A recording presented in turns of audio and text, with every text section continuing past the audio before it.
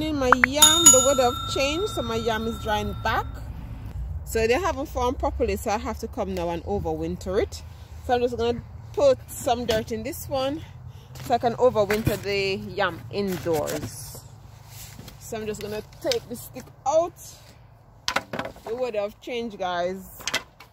So I'm gonna take some dirt out of here. This is a very loose dirt. So I'm gonna just take some dirt and then I'm gonna show you the stage that the yam is at shortly. I'm just gonna put some dirt in this one here. And then I can show you exactly what's happening. So I'm gonna move away the dirt.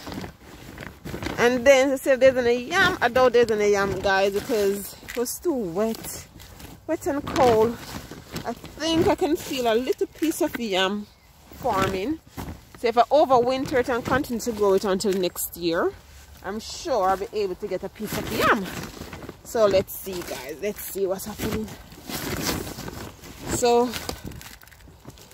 I'm gonna dig in now around the yam where the yam was and see if there's anything. So it's all drying back. It's too cold. So let's see, guys. So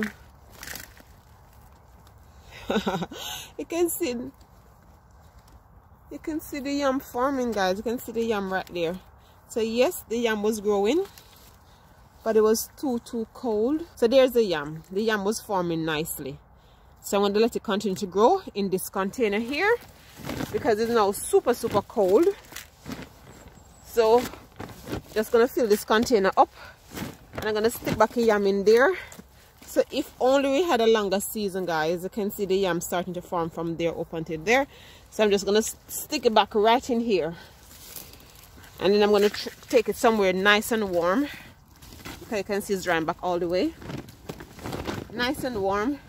I'll see if there's anything else in here. I doubt it very much. But I just dig around and see if there's anything else in there. No, there's nothing else in there. The yam was just forming. And then I have to go. So that was the white yam. Was it? Yeah, this was the white yam. So I'm going to go over here to the yellow yam. And I'm going to overwinter it in this container as well. So yes, guys, the yam was growing. But, you know, with UK weather, let's see what's in here. Can take these sticks out. This one have more greenery, as you can see. Have more greenery on it, but it's not going to survive because the temperatures are dipping. You can see it's dying off. So I'm just going to dig around and see what inside here looks like. Let's see, guys, what do you think? You think there's anything in this one?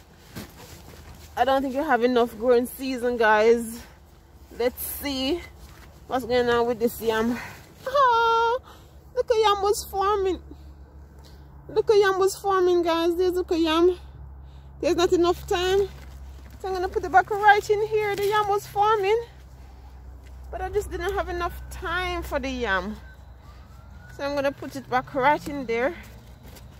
And hopefully by next spring comes back around, it can continue to grow.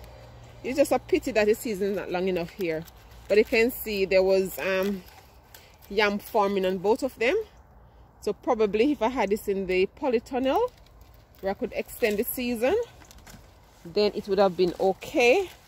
So at the moment, I'm going to take it off and just put some more dirt in here so it can continue to grow. It's a shame, and hopefully next year we have some nice yam. So I'm just going to let it continue to grow on, guys. I'm not going to destroy it. So those are the 2 yam that I'm going to overwinter just like that. So that's my 2 yams. So the white yam and the yellow yam is inside here, and I'm just going to let them continue to grow on. So that's the update on my yam growing here in the UK. Until next time, thanks for watching. Take care. Bye bye. Like, share, subscribe, and click the notification bell.